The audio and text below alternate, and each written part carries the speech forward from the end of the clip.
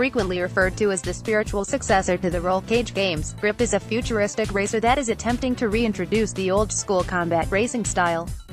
There are always risks with trying to revive older genres, particularly when trying to cater to the demands of players today. Thankfully, it appears as though GRIP's developer, Caged Element Inc., are not only interested in reinvigorating a Rollcage-esque title but are also open to input from the community via Steam's Early Access program, where user reviews are very positive, 91% so far. First pitching the idea and launching a funding campaign back in 2015, when we also interviewed the developers, Grip feels as though it still has a way to go before it will be ready for full release. That said, Caged Element have announced that the game will be getting a full multi-format physical and digital release later on this year for PC, PlayStation 4, Xbox One and Nintendo Switch. Featuring a single-player mode against the AI, split screen for playing with a friend and an online versus mode, Grip certainly offers something for everyone. The game is currently boasting 10 racetracks, 3 arenas and 15 carcourse. Yes, it is seriously called that, courses, which sounds relatively small. However, I suppose that's not too bad considering the game's £15.99, $19.99 price tag. I had the opportunity to test out 2 different tracks, one of which was a dry, desert-like course, whereas the other was a snowy track.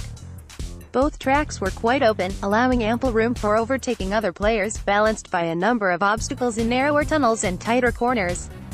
Once you build your speed, cruising along on the ceiling is easily the most stylish way to travel through each of the tunnels. Related UE4 combat racing game Grip confirmed for consoles in 2018, fully enhanced for PS4 Pro. The preview build they had at EGX didn't feature a proper tutorial, so most of my experience with the power-ups consisted of me driving over the glowing items and trying to make sense of what they did. Grip features missiles that allow you to lock onto opponents, guns that fire as you gain on other vehicles and even shields to negate some of the damage. Most of these power-ups had a notable impact during each of the races, although at points it seemed as though the game didn't even require the power-ups for players to drastically change positions in the race.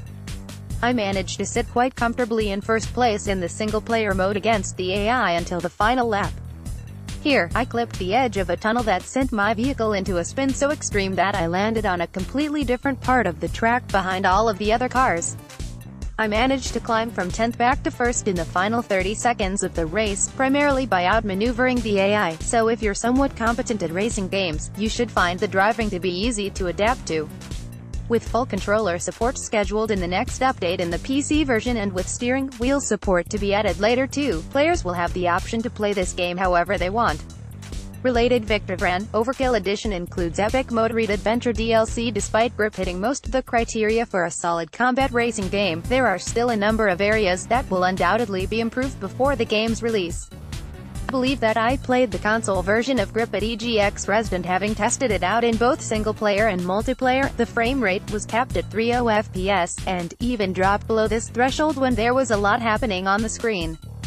I was expecting the game to perform a lot better than this, considering how long it has been in development for, although it's worth bearing in mind that this isn't the final version of the game.